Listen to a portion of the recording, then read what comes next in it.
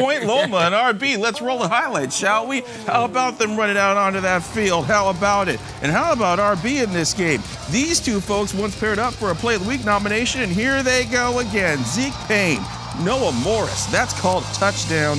Beautiful job, 7-0 RB, and they're just getting started. Watch the clean block from the fullback there as Javen Javaro gets the 1-yard touchdown run, making it 14-0. And like I said, they're not done. Zeke, I came to bring the pain, hardcore to the brain, to Carson Pulacki for the touchdown, and then Chris Darting to the end zone, 31-0 at that point.